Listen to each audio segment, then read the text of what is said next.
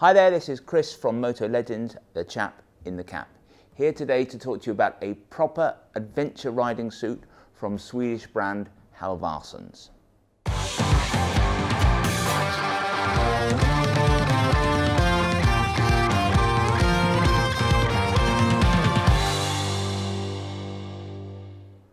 I'm going to be joined in a minute by my young colleague Billy. We're going to walk through the suit and all of its details. But this basically is the Halvarssons Oman. It comes in other colourways. It's coming later on in 2020 in an all black colour. Not sure how we feel about that, but it will be coming in a more sober, less adventure colourway than this.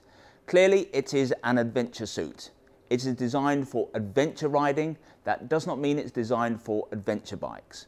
A lot of people end up with a suit like this because they've gone out and bought an adventure bike. So you go along to your BMW dealer, you order a GS, you get the big metal panniers, you've got knobbly tyres, you feel you're obliged to get an adventure suit to go with it, maybe a helmet with a peak as well. But if most of your riding is done in the UK, if you are going to be commuting on your big GS, then this is not the kind of suit you want. This suit is an adventure suit for a particular reason. The main reason being that you can pull out the waterproof membrane. It unzips. Now, when you unzip it, your body can breathe much better, so it's designed for conditions where either you're traveling somewhere very hot, up in the 30 degrees, 40 degrees, your body needs to breathe, so it can't breathe as well if there's a waterproof membrane in a jacket, so you take the membrane out, you can breathe much better. The jacket can also vent much better, so the cool air or the cooler air can come in and keep you cool as well. So this is designed for certain conditions. It is not necessarily the best jacket if you want to commute in the UK or ride through the winter in the UK.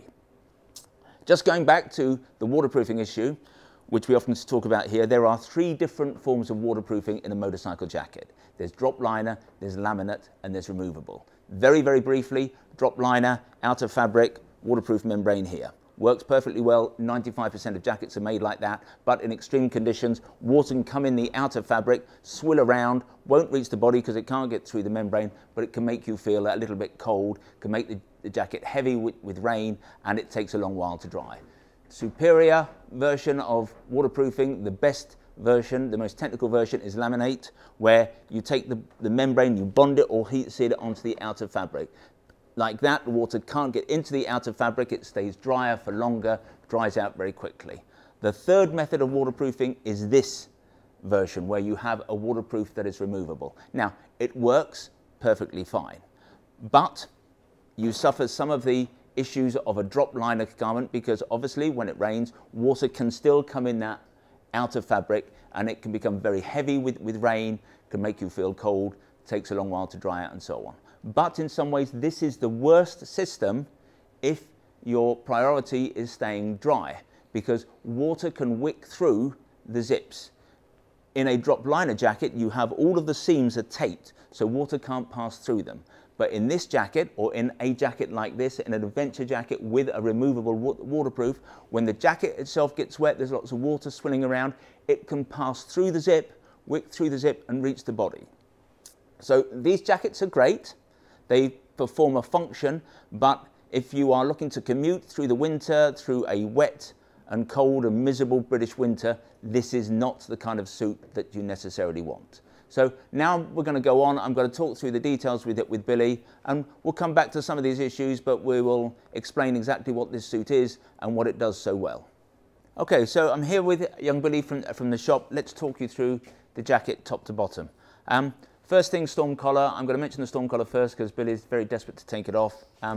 It works really well. It absorbs the rain. If it's raining and water's coming down your helmet, it will stop it being absorbed, and so it will absorb it and stop it running into the jacket. Obviously, if it's cold, it's going to protect your neck. So Billy, if you want to get rid of that. Just one word of advice: if you have one of these and take it off, do not lose it, because Halvarssons can never supply a replacement. Okay, so the main feature of this jacket, as I've mentioned, is the fact that it has a removable waterproof inner, both the jacket and the trousers. There's also within this suit a fairly lightweight but still effective thermal liner. So in essence, this is what we have. When you take it out, this outer layer is the waterproof layer.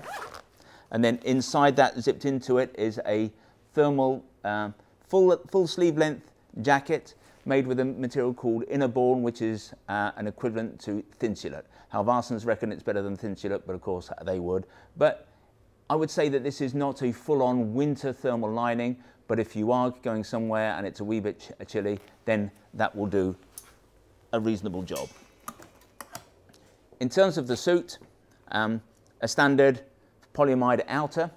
As ever with Halvarssons, what they do, they have a material they call high art. It's an anti-abrasion material. It's like a Kevlar, or sorry, it's not like a Kevlar, but it does the same job as Kevlar. So they put that in all the high impact areas or the high abrasion resist areas, such as the shoulders, the elbows, and so on, down the front. Areas where you might ever expect to slide, they put this high art material. That increases the strength of the fabric by 500%, so times 6.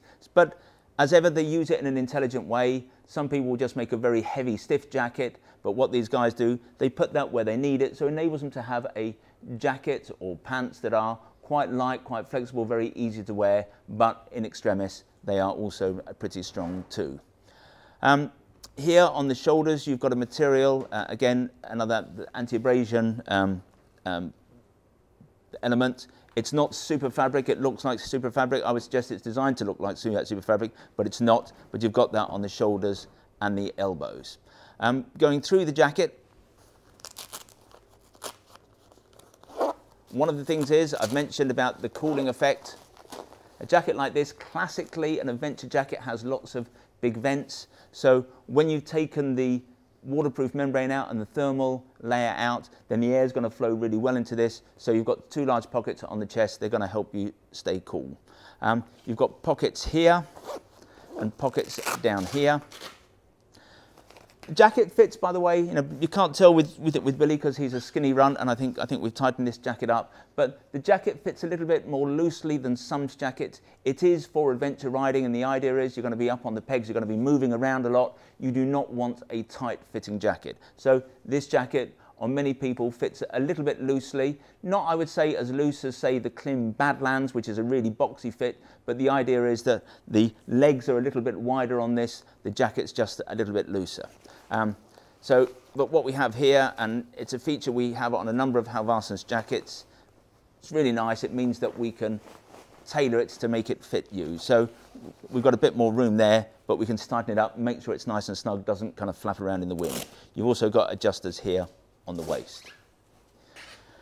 You've got a storm flap down here, so that's going to, having said that this isn't the most effective jacket in the rain, it's going to be fine in an hour or two's rain. It's great. I think my point was, in really heavy rain, this is not necessarily the best solution. In terms of venting, we've also got on the back here, we've got a permanently open exhaust vent. We've got stretch panels here for articulation on the bike, just makes it easier to move around. We've got reflective panels here and here. So the other element of protection, obviously, is the impact protectors. Halvarssons use their own armour. It is not a D3O. In truth, if I were being critical, it's a little bit clunky and old-fashioned. At times, we find that we can make a Halvarssons suit a little bit more comfortable by putting someone else's armour in, but it is the highest level 2 armour, so you've got that obviously in the shoulders and the elbows. Halvarssons have their own back protector. We don't like it, and what we've done, we've amended a D3O back protector, sewn Velcro into it, so when anyone buys a Halvarssons suit, this suit or any other, we would normally put in the D3O protector instead. So I think that's, so I'm not quite finished. The trousers, a little bit disappointed, I have to say, with the vents on the legs. Maybe Halvarssons felt that the main place you needed to get cool air is on the chest, and that is true. This is where your core is. When you're on the bike and working hard, this is the bit that you want to cool down. But we had, in previous versions of this pant, we'd had much bigger vented panels there. So we've got slight zips here, or small zips here. It's not the best vented trouser we've come across. But again, details, you've got reflectors on it, you've got level 2 armour in the knees and the hips. This trouser, unfortunately, doesn't come in a short or a long leg.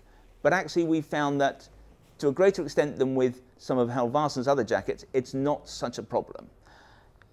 And that's because normally you're going to wear a suit like this with an adventure boot with a taller boot. So someone like Billy might normally want a longer leg trouser. Billy, how tall are you? About 6'1". 6'1". Yeah. So an inch or so more than me. So he's got longer legs, he would normally want a longer trouser. But if you jump on the bike here, Billy. Now that normally, with a commuting suit, we would say, no, you need a longer leg. But in that the boot finishes here, we don't care on an adventure suit if it sits a wee bit short, because you've got plenty of coverage there. If it does rain, it's not going to come over the top of the boot. So with a taller boot, a shorter leg is certainly acceptable. The converse is that if you are really short of leg, sometimes this trouser can be too long. And occasionally we find that it is just too long. There's not a lot we can do about it. There's not a lot of adjustments we can do here. We can maybe occasionally get an inch off there, but not much more. But if you're sat on an adventure bike, there's often a longer rise. So if you are short, there's a bigger reach to the pegs. Sometimes this suit works better than you might think when you're here in the showroom. So we always have an adventure bike here. So if the trousers look too long, we'll just go around the back. We'll sit you on the adventure bike. But more so than with other trousers, we find that the need for a long leg and a short leg is less important. Now, at the beginning, I did in some ways disparage this suit as a suit that you could wear all year round. We have a lot of customers who come in with a suit like this. They've bought it under false pretenses. They bought it because it matched the bike and they're commuting in it. And it is not really designed to do that. But there is an extent to which you can make this suit work all year round. If you go for something like a laminate suit, let's say a Klim laminate suit that looks like this, it's billed as an adventure suit. The fact is that even though you've got good vents, you've got a permanent waterproof membrane. That suit is never going to be really effective in hot weather, because when the temperatures are up in the 30s and the 40s, when you're working hard, if you're crossing Morocco or in Africa or India, the last thing you want is a laminated membrane or a membrane of any sort. So in those kinds of conditions, a suit like this is better. So with this suit, when you take the membrane out, you unzip it, you have a piece of motorcycle apparel that is perfect for hot weather. Now, if you want to wear this in the cold, the thermal layer that comes with this is not fantastic, so we would probably discard that. But if you took something like Rucker's Downex jacket, or even in extremis you went for an electrically heated jacket, you would then have something that you could equally wear in the colder months. In terms of waterproofing, what we would do, we would not wear the waterproof on the inside. In some ways, it just makes more sense to wear a waterproof on the outside. If we then took this suit and put a Scott waterproof on the outside, you have created, in effect, a result that is better than laminate. With a laminate, water can't get in, but it still wets the outer surface. If you wear a waterproof on the outside, then this cannot get wet at all. So you can have a jacket and you can have a pant. You could ride in extreme rain. When it stops raining, you take it off. The suit that you're wearing doesn't need to dry out because it's bone dry. So even though this suit is designed pretty much exclusively for hot weather riding, it's not perfect for winter riding. If you are prepared to supplement it with a high quality thermal liner and wear a waterproof over the top, and we know that that's a bit of a pain, but if you're prepared to do that, this is actually a great foundation for a suit that you can wear all year round. It doesn't do it out of the bag, as it were, out of the box, but if you are prepared to have on the bike some waterproofs in your panniers and have a better thermal solution, then this is the one suit, or the kind of suit that you could take and then wear in absolutely every condition. So that's it. It's the Halvarssons Oman suit. I don't know the price, so I'm going to get someone to run one of those little things along the bottom of the page that says Chris is an idiot and he's forgotten the price, but we'll tell you the price. As I've mentioned, there's one coming through in black. They did have another colourway, a sandy colour with orange high-vis. That is pretty much sold out. So this is the main colour for 2020, with the black one arriving soon. Anyway, I hope you enjoyed our review of the Halvarssons Oman adventure suit. If you visited the website motolegends.com, you'll see we've got lots of other adventure related gear. If you particularly like this suit and want to get more information about it, and who knows, maybe even buy one, then if you click on the button top right, that will take you right to the relevant page on the website. Just a bit of information about buying from us. Postage and packing is always free, as are returns if you change your mind. In terms of the pricing, we will always be the cheapest. Now, our price promise, as it were, is not just a price match, it's a price beat. So if anything we sell is, if you find it cheaper elsewhere, we will beat their price by 10%. So if we're selling a jacket for £500, you find someone selling it for £450, then our price will be £405. The terms and conditions are fairly straightforward, but there are a few, so if you want more details, visit the website. If in the future you would like to receive email bulletins from us about new products, then if you go to the top of the front page of the website, there's a piece of script there that says newsletter sign up. Takes a couple of seconds, then you'll receive all of our email bulletins in future about new products as they come into the building. If you would prefer to get your information about new products videographically like this, then we would be delighted if you want to become a subscriber to our YouTube channel, and you can do that on the button down below. Finally, of course, we're also a shop. Now, you may be seen in this video, you might have seen bits of the shop. It's not a huge shop, but actually attached to the shop is a warehouse with 3 floors of gear. We have more than £2 million worth of stock here in the building. So technically, we are actually, despite appearances, the second largest shop in the UK.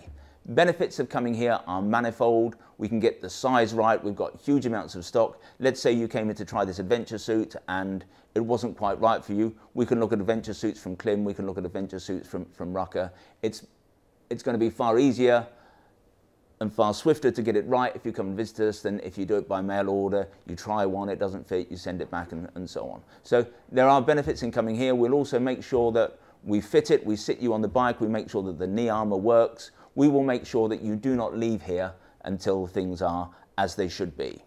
We're based in Guildford, on the edges of Guildford in Surrey, very easy connections from London. So if you do want to try this suit on and get it right, or indeed any suit on and get it absolutely right first time, come and see us. Anyway, this has been Chris at Motolegends. I look forward to talking to you again soon.